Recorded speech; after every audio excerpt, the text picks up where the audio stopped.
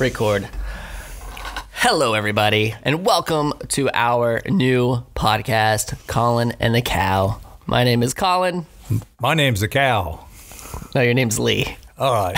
I'll go for that. But you're the Cow. Cow. All right. Explain to them why you're the Cow, though. All right. The reason why I'm the Cow is because I am the Chief of Wisdom. C-O-W, Cow, Chief of Wisdom. That's my moniker here. Right, Collin? Right. Okay. So let me just explain a little bit to our audience. Go ahead. Okay.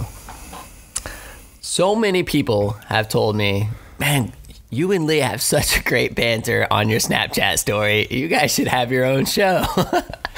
This is our attempt at actually having our own show, right? That's it. That's it. So, about time.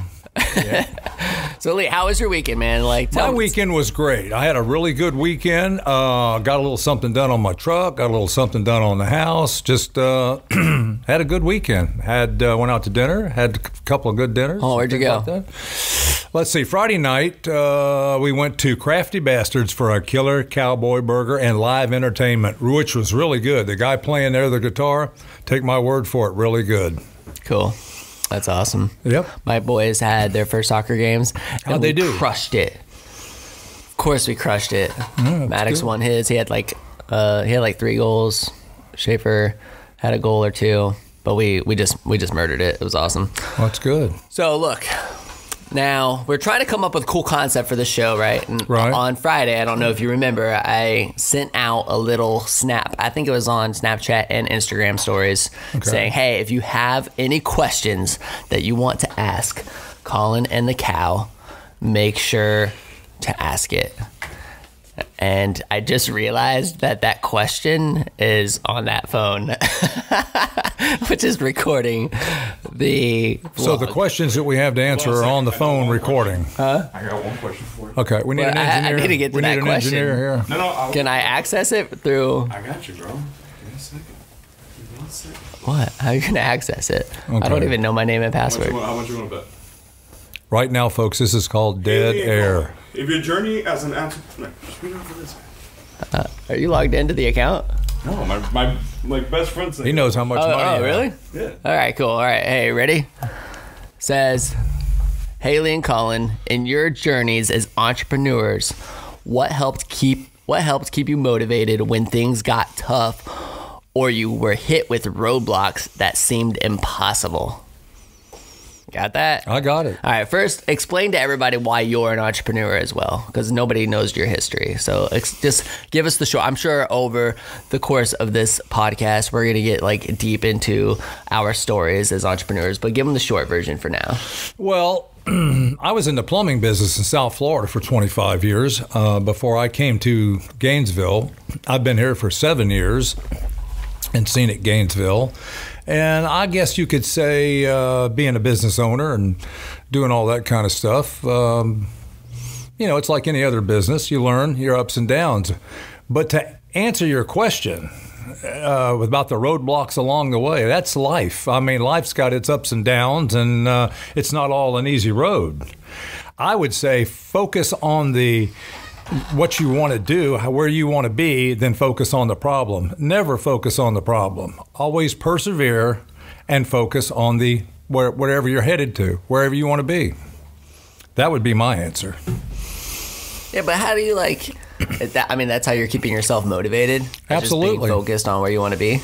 Obstacles come in life. I mean, they come. They're going to come. That's all there is to it. So there are things that was explained to me one time out of your sphere of control. So when you have no control over these things, it makes no sense to fret about it or what am I going to do about it or anything like that. What's the point? It's out of your control. So stay focused on what you can control and do the things necessary to achieve the goal you're trying to achieve. That would be my answer. Was there any major goal that you were always trying to achieve throughout? When I was younger, I'll tell you, when I was younger, before I went into business, when I was in the plumbing business, My thoughts were, when I was learning plumbing, let's say, from the first day to the day I became a master plumber, if I couldn't make more money or learn more, I was gone. I didn't want to be stagnant. I didn't want to stay there.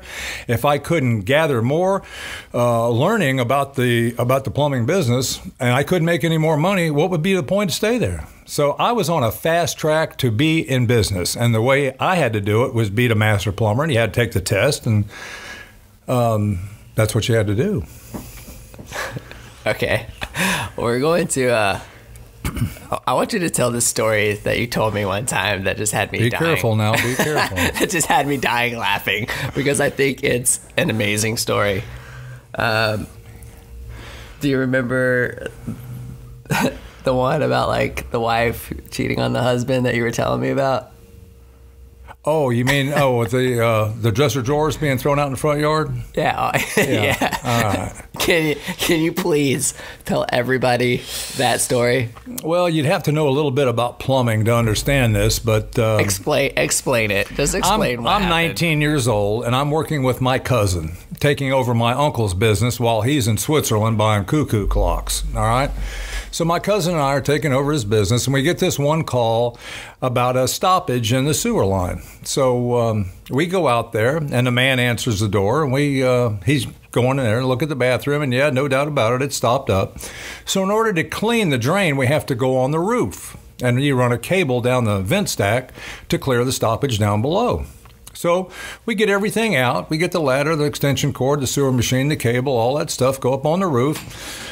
And we're down there cleaning out the drain. Well, just about the time we pull the cable back up because we feel like we've got something and we can hear the water running down below, here comes the owner of the house, the man, up the ladder, and he's on the roof. And he watches us as we're pulling this cable out, the last few feet of cable. And on the end of the cable, there's probably, I don't know, maybe 10, 15 prophylactics all tied onto the end of the cable. What are prophylactics? Well, those are condoms.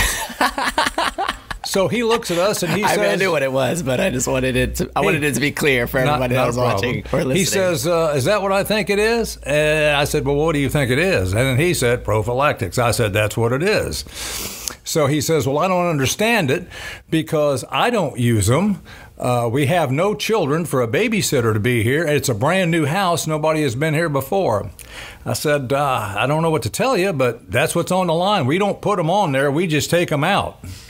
So the man turned around, went down the ladder, and the next thing we know, we're wrapping everything up on the roof. Here comes all these dresser drawers that are thrown out in the front yard, out the front door with women's clothes in them. Well, we put everything in the truck and everything like that, and he's still pitching stuff out the front door. And make a long story short, it appears that his wife must have been doing something she wasn't doing, and he didn't like it too much. So he paid us, we left, and that was the end of the story. Did you see it when she came home or no? No, we weren't there for that episode. No. That's the best plumbing story ever. We've had a few of them like that. That's what I can remember. We'll definitely have to get into more. Okay. Because those are awesome.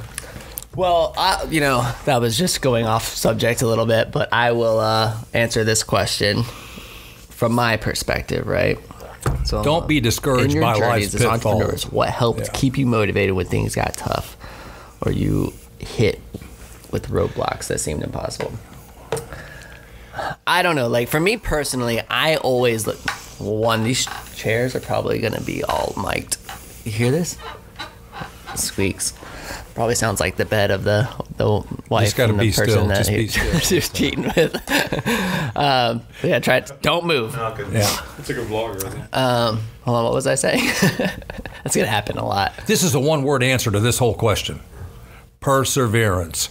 Well, yeah, so that's my whole thing. I think I'm just blessed that I get to wake up every single day and do what I love.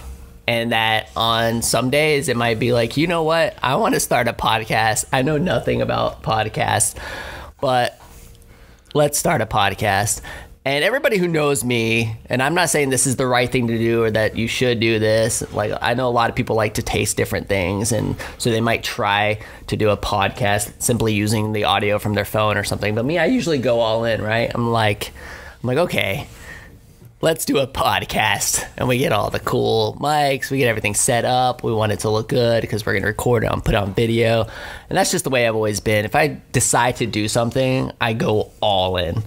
For me, though, everything is about the journey, right? I don't even know if I have a destination. The closest thing to a destination that I have is Gainesville as the scooter capital of the world, right? I'm always talking about that vision, scooter capital of the world. But that could be so many things in reality, right? For me, it's like I just want people to know when they think the word scooter that they know New Scooters for Less, that they know Gainesville, Florida, they know the University of Florida. That's what I want.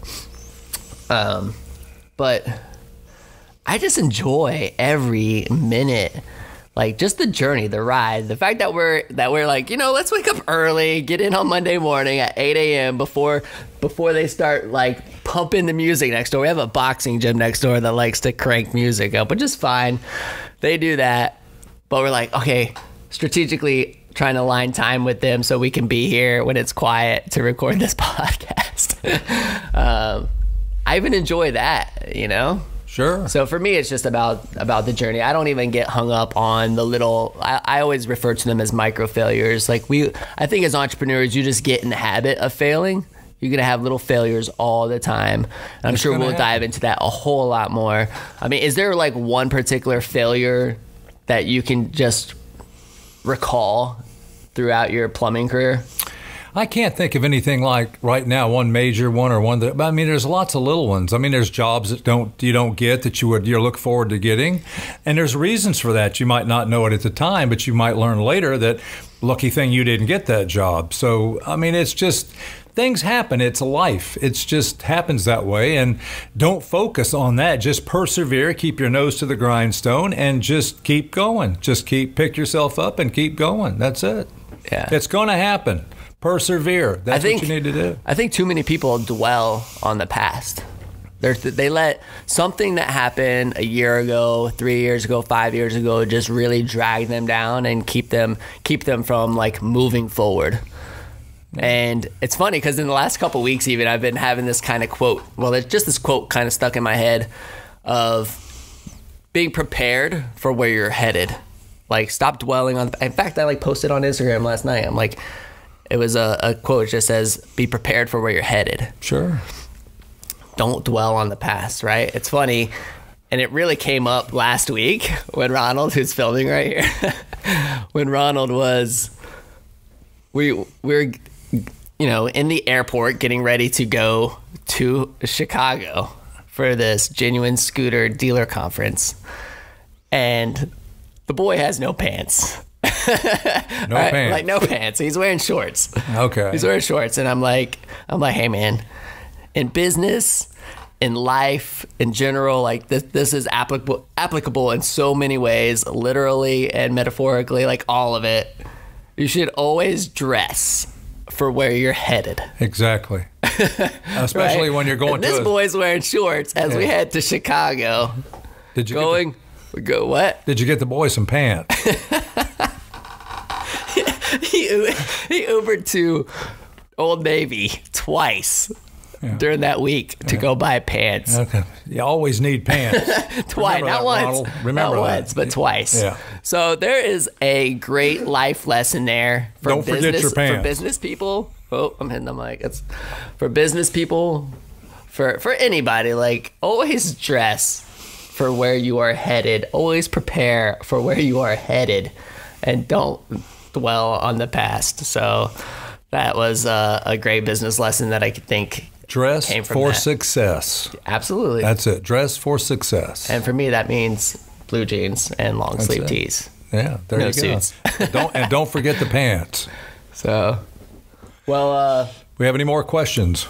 That was all the questions, I think. Okay. There's just one. That's great. It just got hit up. I hope that whoever get some value out of it. Yeah, gave us that question is listening. We'll listen, and I hope they got some value out of it. So I'm excited to see what kind of comes out of this. This was a fun first experimental episode. I thought so. Everybody is always, like I said, always saying, you and Lee need a show. You guys are so good. Like, just throw stuff because we're always holding the phone out and Snapchatting stuff. Oh yeah, I'll be like, Lee, get over here, come over here. I would throw stuff up. I'm anxious to see if we can get some more questions from the viewers out there, the listeners out there, and just get some more questions we can talk about. Things that are on their mind or anything like that are bugging them or anything like that. There's no particular direction or viewer that we were really trying to go for, right? But I think what would be a little bit unique or niche in a way, I mean, is because of the fact that we deal or that we have so many college students as customers and I build these relationships with a lot of them through Snapchat, through Instagram, through social media, through the dealership, that kind of thing, that I would just love to see some of their questions as they head to the next chapter of their life. You know, we have so many students that are about to graduate in a few weeks. I mean, it's the 16th, I think graduation's like right at the beginning of May. Yeah. And as people start to head into that next chapter of their life, you know, I'd love to get some questions from them as they prepare for that, and you know, hit us up. Send us questions. That's the thing. If you're in college, you want to know which classes to stay away from, hit us up. I mean, whatever it is, like hit us up and let Lee and I answer those for you. We look forward to having a lot of fun with this thing. And, absolutely. We'll see you guys later. So, you want to sign off? Sign off. All right. This is the cow. Moo. See you later. Bye. Bye.